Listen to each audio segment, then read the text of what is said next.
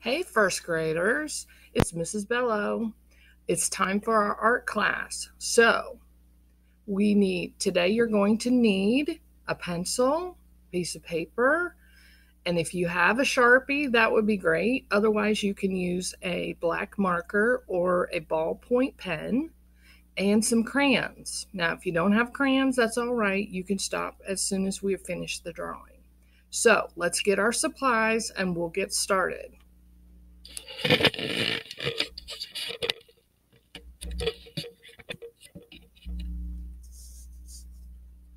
The first thing we're going to do is we're going to talk about the art categories.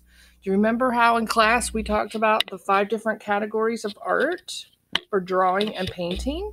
Well, let's look at these and let's see if we can decide what category they belong in. This first one is a picture of a table with a guitar and a bottle and some fruits and vegetables. What would you call this category? A still life, that's right. How about this picture? We've got a lot of land and a little bit a lake and some mountains and people in a boat. It's mostly land, so it's a landscape. Okay, how about this one with all of the water, a big wave in the ocean? A seascape. That's right. Now this one down here is also a picture of the ocean, but there's some land with people walking. It's still a seascape. You're right. Okay, here's a funny picture of a man with a bunch of squares. This is done by Pablo Picasso, but it's a picture of a face that's all broken up. It's a portrait. And this last picture, it's a little harder to see, but there are a bunch of buildings with the street and some people walking. The buildings give us the clue that it's a cityscape. Okay, so now that we've reviewed our different categories, today we're going to be drawing a landscape. And because we're getting close to Easter, we're going to be drawing a bunny landscape. Now, landscape has 3 different parts. It has the foreground, which is the part that's closest to you, and the objects are very big in the foreground, and we always draw it at the bottom of our paper. The second part is the middle ground. It's in the middle. And all of the objects are drawn medium size. So they are about half the size of the ones in the foreground. And our last part is the background. It's the smallest part because it's the farthest away in space. Remember, space is one of our elements. And in the background, the things are very small. And it's at the top of our paper. So let's get started drawing our bunny landscape. So you need a piece of paper and a pencil, one with an eraser so that you can erase. And the first thing we're going to do is we are going to draw our foreground. So we're going to draw some big hills. So draw one that goes across like this. And then draw another one about halfway like this. Now this is our foreground and it's at the bottom of our paper. Okay, now our middle ground, the things are medium. So we're going to make some medium-sized hills. So go all the way across. This time I'm going to probably make 3 hills. Okay, those are the medium size in the middle ground. Now in our background, we're going to draw some smaller hills. So draw 1, 2, 3. Now we have our background hills. Now, in each section, foreground, middle ground, and background, we're going to draw a tree and a bunny rabbit. So in our foreground, it's the closest to us. We're going to draw the tree very big. And it's going to take up most of the paper. So we're going to draw our curved line on either side like this. Now you're like, it's overlapping my hills. Well, we're going to erase those hills because the tree is in front of those hills. Okay, so draw the trunk of your tree. Then we're going to draw the top part of our tree, and you can make like a cloud and it'll overlap your trunk like this. It's nice and big. Now, the part that overlaps our hills, we're going to erase. So you use your eraser and I will use the whiteout. Remember, you always draw with a pencil, but I have to use the Sharpie so that you can see it on my screen. And so I'll use the whiteout to get rid of all the lines I don't want to show. You use your eraser. And we're going to do a lot of erasing today because we're going to be overlapping. Remember, overlapping means something that is in front of something else. So this tree is in front of the hills. Okay? Now, let's draw our tree in our middle ground. So it's going to be medium size. It's going to be about half the size of this one. So we're going to draw our trunk like this. Now draw the top of your tree, your little cloud shape that goes on top of the tree. Now what do we need to do? We need to erase the part that overlaps. So we're going to erase all the hills that we just overlapped. You're like, how are you erasing? Sharpie. Remember, I'm using my whiteout paint to cover up the Sharpie. Okay, now we're going to draw our tree in our background. What size is our tree in our background? It's small. It's going to be tiny. So it should be about half the size of the one that we just drew in the middle ground. So draw it at the top of our paper because it's in the background. And anything that overlaps, we are going to erase. Okay, now we're ready to draw our bunny rabbits. Let's go back to our foreground. Where's the foreground? It's at the bottom of our paper. So we're going to draw our bunny rabbit right here next to the tree. And the way we're going to draw our bunny is we're going to draw an upside down U like this. Let me get you in the picture here. There we go. Now we can see the bunny rabbit. Okay. Now let's draw 2 dots for his eyes. Then we're going to draw our upside down triangle. Remember, a horizontal line and a V to make his nose. Then we're going to make a J and a backwards J. And give him some whiskers. Now we need to draw his ears. So draw a curved line to a point. Remember, his ears are kind of long and pointy. So then draw a curved line back to his head like this. Now, if you want to draw the inside of his ears, you can, like that. Let's draw his other ear. Curved line up, and then make a point and curved line back to the top of his head. And then draw the inside of his ears. Now we're going to make our bunny rabbit waving at us.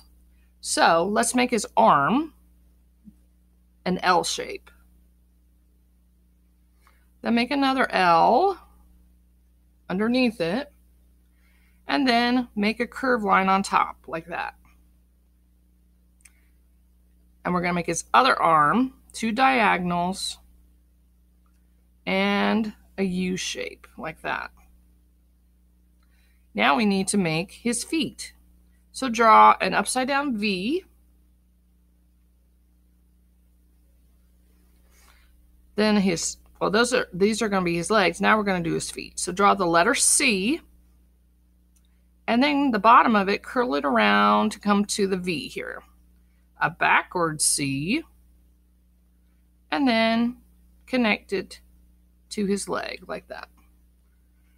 Then give him a little puff tail, little cloud like that. Okay. Now, if I'm going too fast, just pause the video and you can rewind. Now, we've done one in, let's put a little bit of grass so it looks like he's standing up here. Okay. Now, let's go to the middle ground. We're going to draw the same bunny rabbit, but because he's in the middle ground, he's going to be medium-sized. So, let's draw him over on this side. The upside down U, 2 dots for his eyes, the upside down triangle for his nose, J, backwards J, his whiskers. Now we're ready to do his ears. Curve up, then curve down, then curve up, and curve back down. Now this guy, let's just put his arms out to the side. So do 2 diagonals and a curved line, 2 diagonals and a curved line. Then make a V and connect his feet. And if you have room, make his little tail. Okay. Now we're going to go on to the background. Let's see if you can remember how to draw him. He's going to be teeny tiny in the background. So we're going to do our U, and I'm going to go ahead and erase because he overlaps the hill here. If you're drawing it and it overlaps the hill, then you go ahead and erase. And he's going to be super tiny. So I'm going to do his ears and his arms. He's going to be waving with both arms. Our V. And you probably are going to barely see his face. I'll come back because it's not dry yet. Okay, so now we have our tree and bunny in our foreground, our tree and our bunny in the middle ground, and our tree and our bunny rabbit in our background. Okay, the next thing we're going to do is we're going to draw a road. Now the road is going to be big at the beginning and get smaller and smaller and smaller as it goes back. So in our foreground, we're going to draw 2 curved lines over the hill like this. Okay, and it should be get closer together at the top and wider at the bottom of the hill. Let's make our little road marks there. Okay, now the next hill is going to be smaller than this one, and because my tree is overlapping, I'm going to have to draw part of it coming out here. So it's not going to match up because it goes over the hill and then it's got to come back up this hill. So I'm going to make it like that. Okay, remember it's wider at the bottom and closer together at the top. Then the next hill, we're going to make it smaller as we go back. Each hill, the road is going to get thinner and thinner. Okay, so this hill should be a little bit thinner than this one. Okay, so he's going over this one, up this one, over this one. Now this one, he's going back even farther. It's getting smaller and smaller. It does not have to match up because we're going over hills. You see how it's wider at the bottom and thinner, but it's smaller than this one. And our very last hill, it's going to be teeny tiny because it's really far away, like that. Okay? Now, you can add whatever you want to your picture. Now, these bunny rabbits might be hiding Easter eggs. So if you want to draw some Easter eggs, okay, in the grass, you can draw some flowers. Now remember, flowers in the foreground are going to be bigger than the flowers in the middle ground and smaller as they go back. And if you do bushes, you got to do the same thing, okay?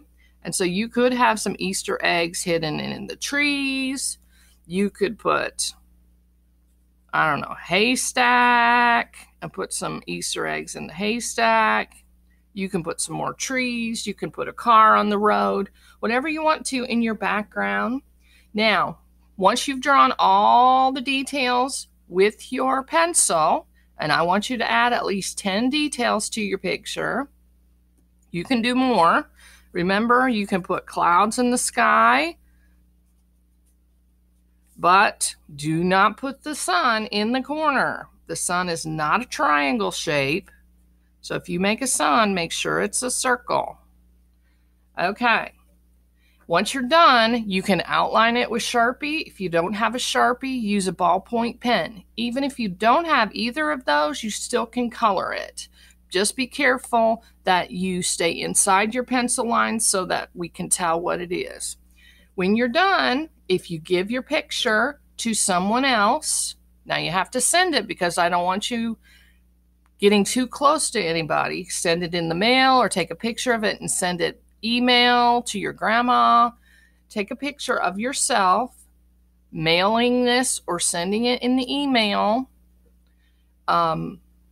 And now we'll put you on our wall of kindness. Right now, there are 27, I think, 27 first graders on my wall of kindness. So keep working, keep drawing, keep doing art and showing kindness to other people. And I will talk to you next week when we work on a seascape. So you take care and stay safe. Miss you. Bye.